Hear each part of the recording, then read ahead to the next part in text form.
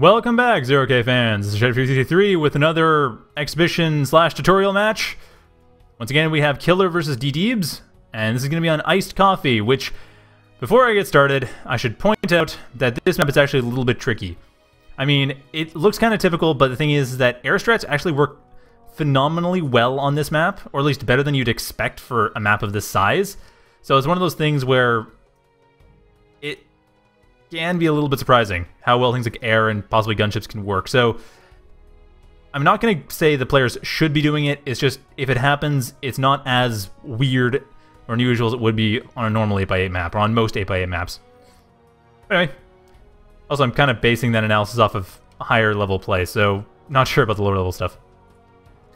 Alright, getting started. DeeDiebs immediately starting out going for the Spider Bot Factory, which, I mean, DeeDiebs does like the Spider Factory, so I'm not surprised. However, I'm suspecting he might be doing it because the map does look like it's hilly enough that it requires it.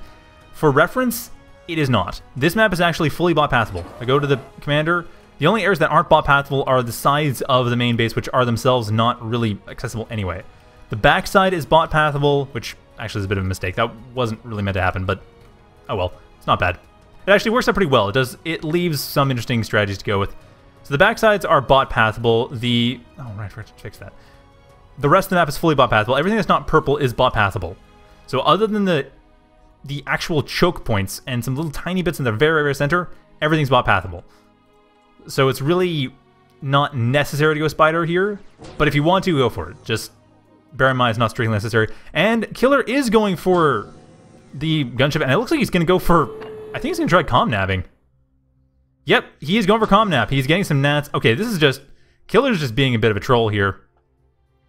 Because comm napping is, especially given that he pushed the Vindicator. He used his commander to push the Vindicator instead of building metal extractors. Now, at this point, DeeDiebs is aware of the gunships thanks to that flea, but he's not aware necessarily of the fact that a comm nap is incoming. Now, in order to just countering a comm nap is easy. Just move. You can't actually pick up moving units. So all you have to do is have, I mean, it's a bit hard because the point in the nat is to make sure that your unit can't move. But at that point, DeeDiebs got his commander nabbed without even having it get stunned first. I mean, that's the point in the nat in that combo. But even without that, it's just, yeah. Also, it's kind of funny because at this point, you would normally have built, especially someone, DeeDiebs being kind of defensive before in the last game we casted him, you would actually be building a defender by now. At this stage. So yeah, it's a little bit unusual the way he did that. But yeah, you want to typically go for the your factory 3 metal extractors, about 10 power worth of power plants, so like 3 to 5 windmills. Actually, 2 or 3 windmills, honestly, with this map and with a commander power. And then build up defender and radar, or laser tower and radar.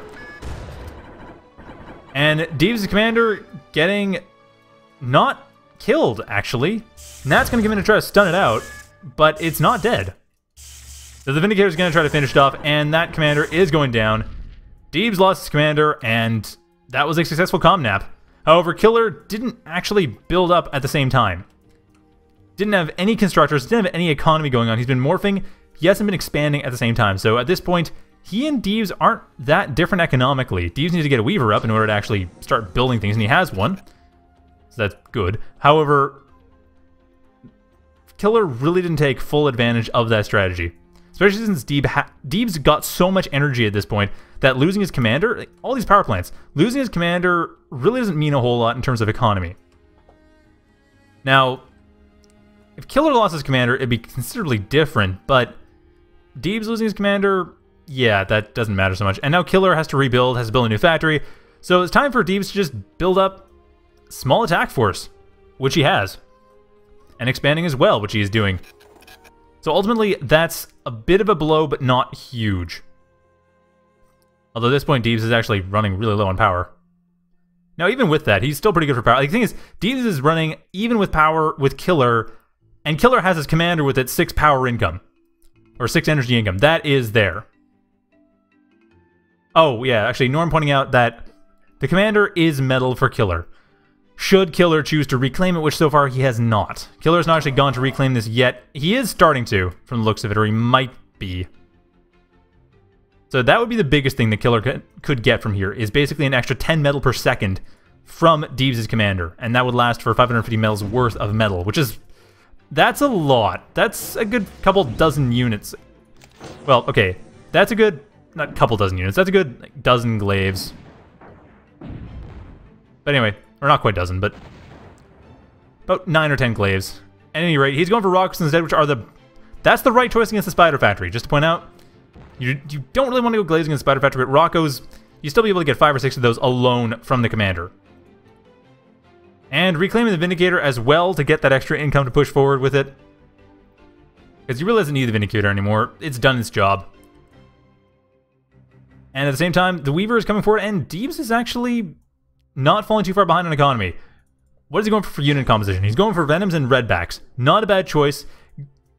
On a map like this, you do want to build a few fleas just to scout around, but it's not the most important thing in the world. Fleas are big. You want to have them to scout, but you don't have to have them as much on this map due to its size. It's kind of small. It doesn't really make as big of a difference. It matters a little bit, but not as much as it would on something larger. And 10 by 10, 12 by 12 maps, something like Trojan Hills or Hide and Seek is a big one for this, where you need to have a lot of fleas going around. And that Vindicator fully reclaimed, and Killer looks like he's going to be going to reclaim the commander that he got from DeeDiebs. So at this point, he's only economic advantage is reclaiming. No, he's not. He's completely leaving that by. Killer, why are you letting that go? Set a Conjurer to reclaim it, or 2. Build a Caretaker, for goodness sakes. Just build a Caretaker right next to here, and then it'll reclaim, and then when it's done, it'll push the factory more. And then have a Conjurer pushing the factory at the same time. What the heck? I don't know. And Killer is not actually... Well, he's not lying entirely. You can see what's going on there, but... Yeah, taunting in chat. Whatever. It's just casual 1v1 game. But yeah, DeeDiebs actually is not going for bad unit composition in this game. It's kind of hard to go for bad unit composition as spiders, unless you're going straight for crab without anything to support it. Venoms and Redbacks at this stage aren't bad. Recluses are not a bad idea against a bunch of Rockos. Actually, that's a pretty good idea against a bunch of Rockos, come to think of it. Crabs are also a decent idea, though that's more for distraction's sake. They do deal a lot of damage, but the Rockos can circle them pretty quickly. And Killer setting up a nice line of Rockos, not attacking quite yet. Neither player really raiding a lot, that's the thing. Half dozen fleas sent around the map would work nicely. A few glaives sent around the map, like 1 or 2 glaives sent around the map just to see what's going on. Would see what's going on. They would die, but Killer at this point does not have great radar coverage. He has half the map, which isn't bad, but neither player really knows what the other player is doing. Not specifically anyway, they don't actually know what the other player is doing. And with Spider Factory, you really do need to scout. You need to know where you can set up attacks. The big advantage being terrain and the fact that you can't fire through terrain, so basically you just set up ambushes. Which this map actually isn't very good for doing. And at this point, Killer, once again, letting himself float. He is not building any units. Okay, he is building a Black Dawn. That's not bad, but he is... Okay, now he has learned to repeat build. Apparently this game he learned to repeat queue. That's good to see. And it looks like the Venom's being sent out to scout. That's the Flea's job. Crab as well. DeeDiebs, I think, might be jumping the gun on this a bit. He does have enough metal to push it, though. However, I still think might be a little bit risky. Venom coming in is stunning out Metal Extractor, just a bit of harassment. Like I said, that's what fleas are supposed to be doing. It's going to work. The Killer's not actually attacking it too much. But yeah, that Venom's going to be there for a while, stunning that out. Now, why is... Okay, DeeDiebs is probably waiting for the crab. Once that's done, he's probably going to move forward. Getting more Venoms on top of that. I think he might be repeating crab and Venom. And once again, like last game, I think this might be too soon. Why? Okay. Neither player really attacking right now. I think they... DeeDiebs doing that one harassment actually does manage to get rid of the Metal Extractor. That is surprising. Killer, why did you let that happen? Like, that really was not necessary. And the Venom moving in, it's going to get damaged. It's going to get destroyed by the defenders. That much is certain. It's dead. The defenders will stop it. But at the same time, the crab is done, and DeeDiebs is still pushing forward. At this point, Killer floating heavily on metal. He has a Blackdawn, but that's about it. And while there aren't a whole lot of tarantulas from the last time... Actually, I think there might be the one. Yeah, there's one tarantula. That won't really do too much good. However, the Venoms will. Whatever survives, basically. Actually, the Venoms and Redbacks will. Remember, Gunships fly very low to the ground, so they aren't especially useful against... If you can't kill it on the ground, you're probably not going to kill it with Gunships. Not if the Gunships are hanging around, anyway. And now the Rockos are moving in for a flank. DeeDiebs is wisely using the hill. That is not a bad idea, though with these units, it's not the biggest great plan either. And also, not lining up his units. This is a really big mistake here. He needs to not line up his units. Firstly, because in general you don't want to do that so they don't block each other. But mainly because the Blackdawn is going to be able to destroy everything. This attack here will destroy most of the army, or just miss. Well, okay, if it hadn't missed, it would have done a lot of damage, but got kind of lucky. That Blackdawn is actually going down. But yeah, that was mostly luck. His army was really poorly positioned. Single splash attack like that, aimed properly, would have destroyed it. Or at least heavily damaged it. That cannot be emphasized enough. However, once again, no real raiding going on. This is the biggest criticism I have for these players right now, is neither of them are raiding a lot. More so for DeeDiebs than for Killer. Actually, DeeDiebs going for a sharpshooter, which he probably knows of the crab coming in. So I can see why he's doing that. Sharpshooter is actually a good idea with the crab, especially when the crab is in motion. It isn't in the moment, but if it is, that'll be a good idea. One glaive out here should not be used to fight the forces of DeeDiebs head on. It should be used to attack on the side, hit the periphery, damage the economy. That's what he needs to do. However, DeeDiebs is coming in pretty strong as well. The sharpshooter can destroy the crab effectively. Is it going? It's not targeting though. Killer is not targeting that crab. He can see it. He can attack it. He could have attacked it though. Not anymore. Getting stunned out by the Venoms and bypassing the Rockos completely. Now the height advantage on their side. This is actually going in DeeDiebs' favor, though in this case, unlike last game, is a bit less surprising. DeeDiebs did do the harassment. He's the only person who's done any harassment this game. He's the only person who's really pushed forward at all this game. The comm nap was one thing, but at the same time, DeeDiebs had enough in reserve to actually deal with losing his commander. And now it's looks like he's going to win the game once again. Getting rid of the Cloaky factory, and at this point Killer has no factories. He has his commander. Pushing that one forward, but that's still not going to do a whole lot of good. So really this is more of a game for Killer's sake. Raid. Harass and raid. Spiders are slow. Even with fleas, they see where you're going, but that's about it. Just throw a few glaives around the map. It's not the biggest deal, especially when they've given you their commander, or you've grabbed their commander and you have this reclaim. You can just raid them out, but no. DeeDiebs actually had enough money to push them, and not just this. He's pushing, or I think he was pushing more. Okay, he hasn't been pushing more crabs, but still. This point is just cleanup work. DeeDiebs has this game, and it's entirely because he was never really stopped, never really raided. Nothing really came in. He didn't have a whole lot of forces, honestly, in the center of the map. Those Rockos could have taken out everything he had with very little trouble. A dozen Rockos pretty much wrecks the Spider Factory. Full stop. There's very little they can do without good positioning or possibly a crab. And even a crab is kind of tough, but yeah. With good positioning, there isn't a whole lot they can't do. This crab not in range of anything down on the west side of the map, but still, it's... Yeah, this is done. Killer has lost this game, and it's just lack of raiding. That's the takeaway from here, I'd say. Is raid often. Raid early and often, especially against Spiderbot Factory. Venom is the only real threat that... of Redbacks to a lesser extent. Venoms and Redbacks are the threat, but if you can avoid them, and you know where they are, and that's not too hard to do, especially with radar, that's what you need to do. I mean, Norm was pointing out that Killer was using a team strategy with his commander. His commander morphing up with Heavy Nanolith and Lazarus device is kind of a team strategy, which leads me to believe that Killer is more of a team player than he is a 1v1 player. Very important thing in 1v1, though. For anyone coming in from teams, is that 1v1 is a situation where you need to raid a lot. You need to raid a lot, you need to defend a bit. Have a few defenses here and there, not too much, just defend a bit. Stingers, by the way, should be more often in the center of the map to stop large armies. But that's beside the point. The point is you want to raid, slow down your opponent's economic expansion, not don't be stupid about it, but just make sure you have stuff going on. Make sure you know what your opponent's up to, and then after that, just attack with whatever works. I mean, in this case, Spider Factory is heavily vulnerable to Rocco's. Rocco spam wrecks the Spider Factory. And that was the thing. That was the best thing to do. So yeah, once again, DeeDiebs takes this, and it looks like it's going to be game. There is a Shield Up Factory, which is actually building a decent mix. Bandits and Rogues, not a bad idea in this case, though. Once again, not attacking too heavily with this, and the Crab really doing more than it should have. That Sharpshooter could have destroyed the Crab. The Sharpshooter, when the Crab was in motion, just needs 2 shots to kill it. Well, 3 shots, but the Crab was already damaged at the time. And the Crab was in motion. A bit of micromanagement there would have gotten rid of the Crab. But that is it.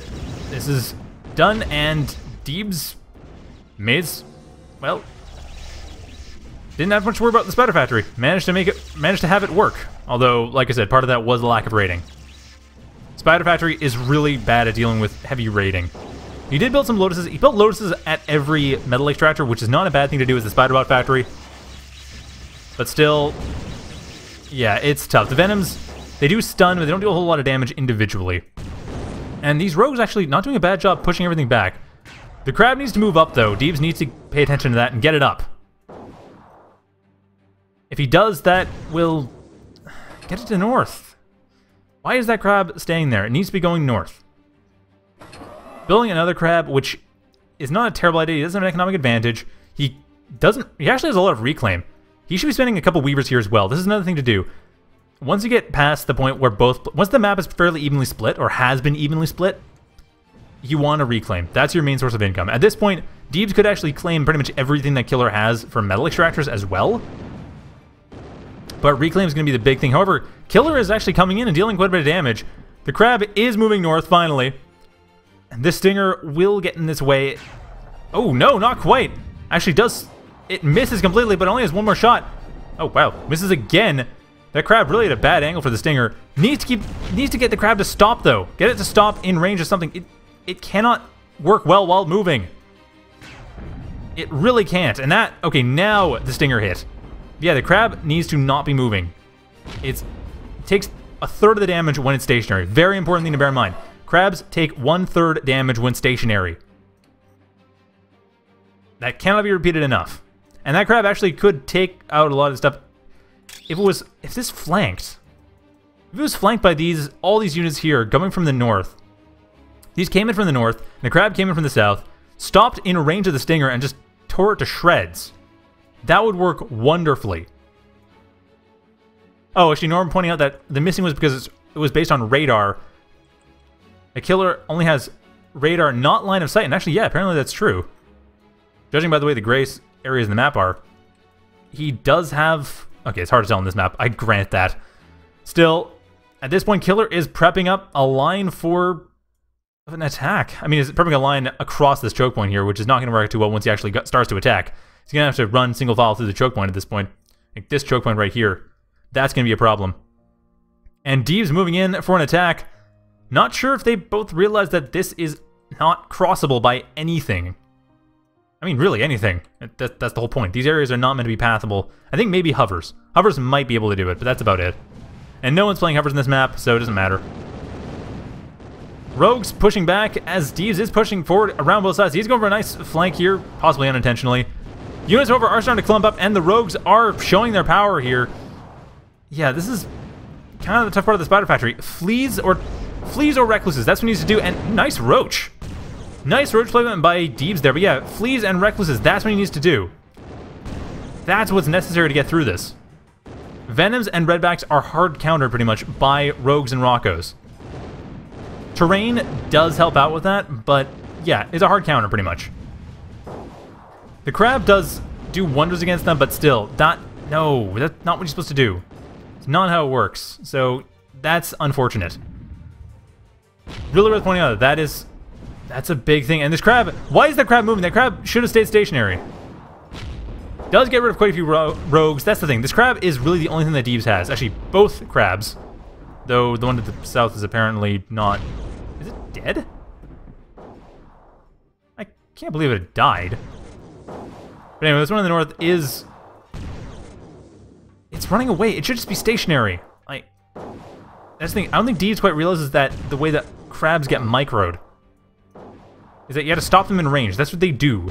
Seriously, where's that crab down here? Is this the only crab? No, it is not the only crab. There's another one in production, and the third one is... Oh, the third one went back north. What? Oh, okay, that's where... This is more of an army positioning thing.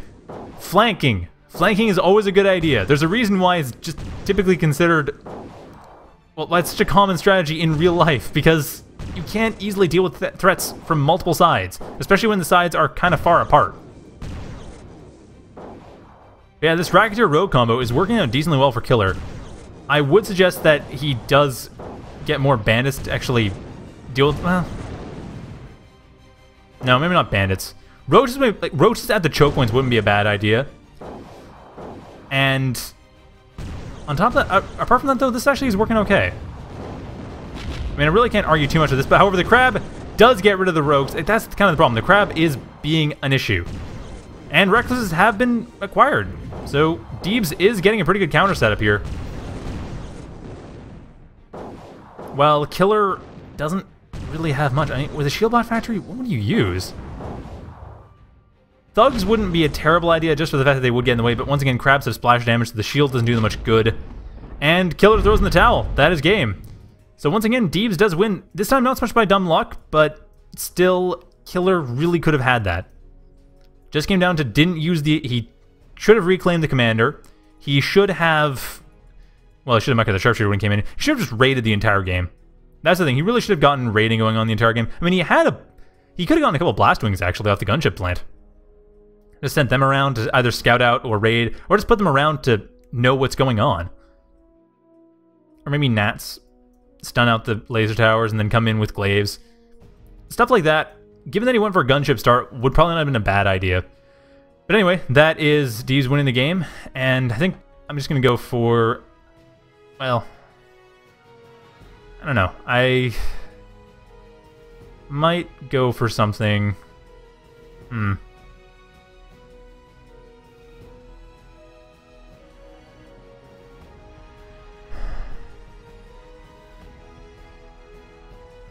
Yeah, those are the only two games that I had from DeeDiebs for commenting on and for setting up as an idea of what to do for new players. I'm not sure if this really worked well as a new player tutorial game set, but that's kind of what I was going for this stream.